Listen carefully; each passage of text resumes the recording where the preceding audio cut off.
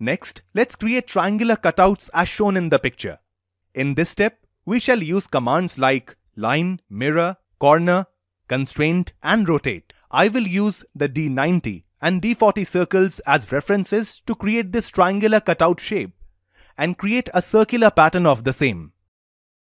To begin with, I will click on the axis option in the profile toolbar and draw a line on the vertical axis as shown. Next, I will click on the line option in the profile toolbar and draw a line from the point at which the D40 circle and vertical axis are coinciding. This start point can be identified when both the circle and construction lines turn orange in color. Now, let's place the endpoint of the line on the D90 circle. Note that this line is not fully constrained and is moving along the center. So, an angular dimension is required to arrest this movement. Before that, let's use the mirror command from the operation toolbar and create a duplicate of this line on the other side of the vertical axis. Now, I will click on the top end of the first line, then press and hold the Ctrl key, and then click on the top end of the other line and constrain the distance between them to 25 mm. Now, these two lines are fully constrained. Now, I will double-click on the corner command from the operation toolbar and then select the left side line and the circle as shown to create a rounded edge. Based on the preview, we can release the mouse when the fillet is in the correct position. Let's do the same operation on the right side and also at the bottom of this triangular shape. It is sufficient to pick on the point at the bottom as both the connecting objects are straight lines, unlike the other two corners which are connecting a straight line and a curve. Now, I will modify the radius of one corner to 4 mm. I will double-click on the corner radius value on the other side. Type equal to sign and then click on the 4 mm radius from the first corner. This creates a formula as discussed earlier. Now, let's modify the bottom corner radius value to 2 mm. The triangular cutout is now fully constrained. Let us now use this triangular shape to create instances along the circumference of the circle. I will press and hold the Ctrl key and select all the edges of the triangular cutout. Next, I will click on the operation toolbar, then click on the rotate option. This option allows us to rotate one or more selected objects along a point, an axis, or a plane. In the rotation definition window, with the duplicate mode checked, I will change the instance's value to 5. Then, I will click on the center of the circle. Then click on the top of the triangular shape. Now, I will change the angle value to 60 and then click on the left side of the original shape, making sure the angle shows 60 degrees. This means that the rotate command created the first instance at an angle of 60 degrees from the vertical axis, anti-clockwise, and so on. As we can see, the instances are not fully constrained. There is a limitation in the software. However, it is recommended to create duplicates of such cutouts in the part model rather than while sketching. Now, let's move on to creating whole cutouts on the inner construction circle as shown in this picture. We shall use polygon and rotate commands for this step. First, let's click on the polygon option in the profile toolbar and then click on the point at which the D25 circle is coinciding with the vertical axis. You can zoom in or out of the sketch as required. Let's constrain the hexagon by giving a dimension to a side as 2 mm.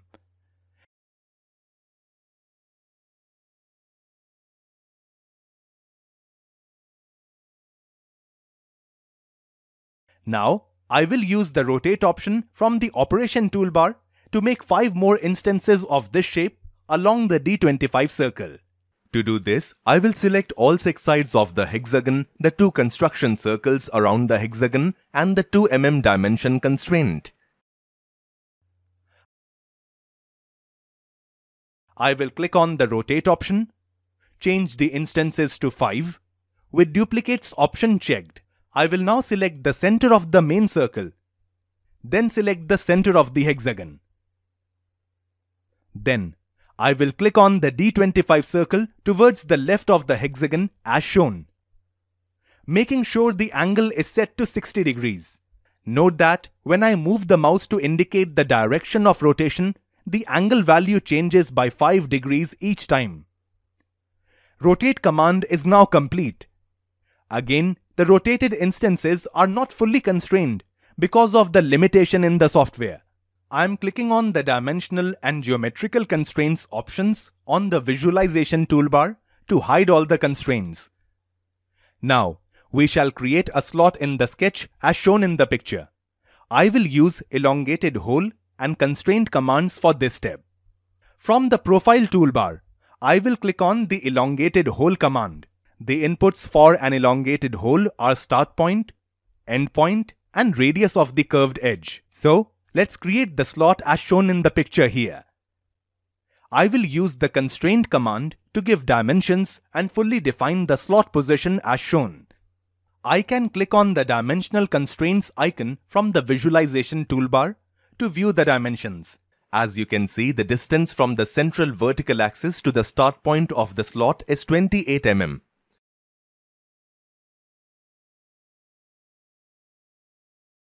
Distance between the start and end points of the slot is 12 mm.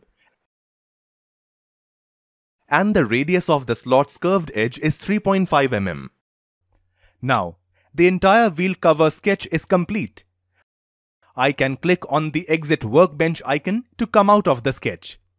I can double click on sketch 1 under geometrical set 1 in the specification tree to activate the sketch and make changes. If I click on the sketch solving analysis icon from the tools toolbar at the bottom of the CATIA window, the diagnostic tab shows that the sketch is under constrained, which is expected as the rotated feature constraints are not fully defined.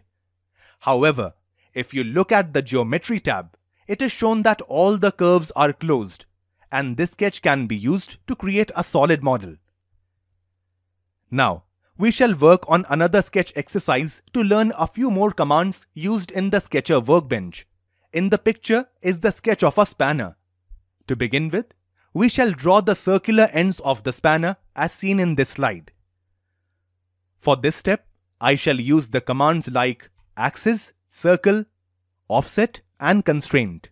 I will click on Start under menu bars on the top left corner of the screen. Then click on Mechanical Design and then click on Sketcher Workbench. I shall name this part as Spanner.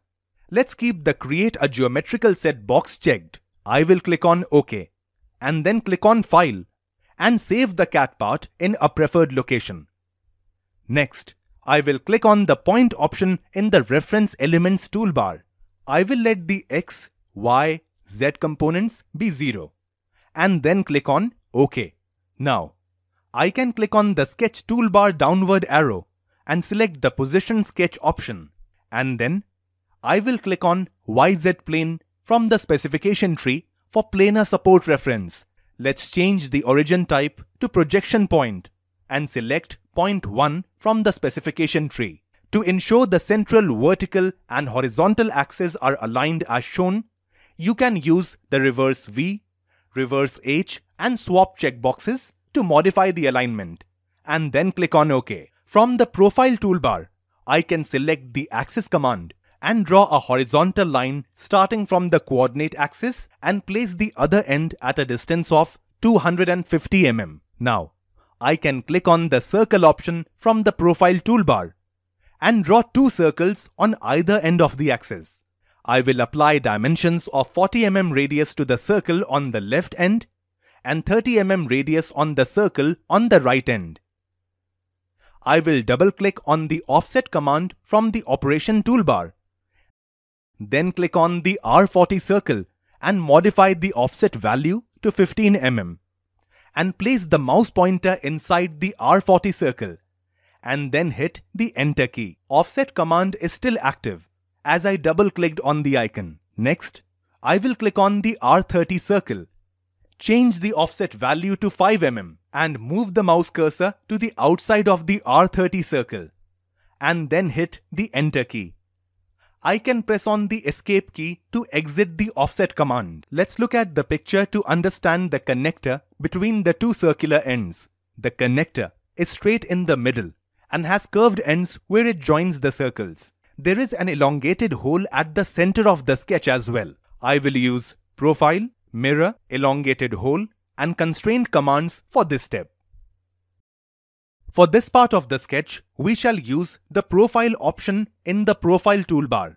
I will click on the R40 circle above the horizontal axis. Now, I will move the mouse pointer towards the right and then click on the tangent arc icon in the Sketch Tools toolbar to convert the straight line to a curve in the same profile.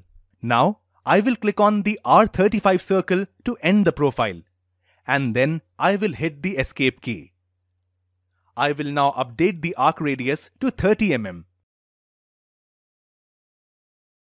and the vertical distance of the straight line from the horizontal axis to 10 mm. If the tangent arc is still not fully constrained, I can select the arc and the R35 circle and click on Constraints Defined in Dialog Box command. Then, I can check the tangency box and click on OK. On the left end of the connector, I will apply the corner command from the operation toolbar to create a smooth curve. Now, I am applying a corner radius of 30 mm. Next, I shall use the mirror command from the operation toolbar to replicate the connector line onto the other side of the horizontal axis. First, I will select the straight line, then press and hold the Control key and then select both curves at the ends. Now, I will select the mirror command. Once I click on the horizontal axis for reference, the mirror command is completed. Next, let's use the quick trim command from the operation toolbar to remove unnecessary curves as shown in the picture. This action creates completely closed curves. Let's check the sketch solving analysis to ensure all the curves are closed. I can go to Tools, Sketch Solving Status, Geometry tab and see that all the curves are closed. I can click on Close to come out of this window. Next, I will click on the elongated hole from the Profile toolbar and place the start point on the horizontal axis. Let's place the end point on the same axis at a distance of 120 mm and apply radius 6 mm to the end curves. Now let's define the distance between the start point of the slot and the vertical axis as 65 mm using the constraint command. Now, can you see the sketch is fully constrained? In the next step, we will create grooves on either end of the spanner as shown in this picture. Let's draw a vertical axis passing through the center of the R30 circle. I will make sure the axis is coincident with the center of the circle. If not, you can add the constraint separately. Now, I will select the circle option from the profile toolbar and draw a circle on the R30 circle coinciding with the vertical axis with a radius of 1.5 mm. Using the quick trim option from the operation toolbar, I will erase the upper part of the circle that we just created. Next, I will select the semicircle. Then click on the Rotate option in the operation toolbar. In the Rotation Definition window, I will change the instances to 24. Click on the center of the R30 circle. Then click on the center of the semicircle. Now, I will move the mouse cursor anti-clockwise. Update the angle value to 15 degrees and click on the R30 circle. This completes the rotate operation. Let me hide a few dimensions to keep the sketch clean. I will click on the Line command from the Profile toolbar and draw as shown. I will make the line coincide with outer and inner circles as shown. I will use the Constraint command to give the height of the start point of this line from the center axis as 10 mm. Also, I will constrain the angle between this line and horizontal axis to 20 degrees. Next, I will draw another line parallel to the line we just drew with a length of 43 mm.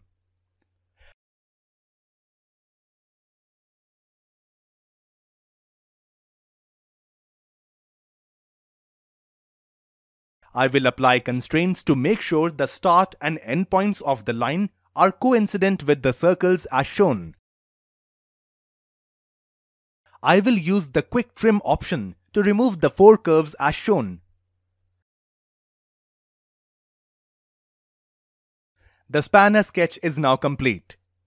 Let's click on the Sketch Solving Analysis command from the Tools menu bar at the top of the CATIA window. The Diagnostic tab shows that the sketch is under constrained, which is expected as the rotated constraints are not fully defined. In the Geometry tab, it is shown that some of the curves are open as the rotated elements are missing constraints. This sketch can still be used to create a solid model. I can click on the Exit Sketcher command to come out of this sketch. I hope you got a good understanding of the Sketcher workbench from the exercises that we did. In the next session, we will be taking a look at part design.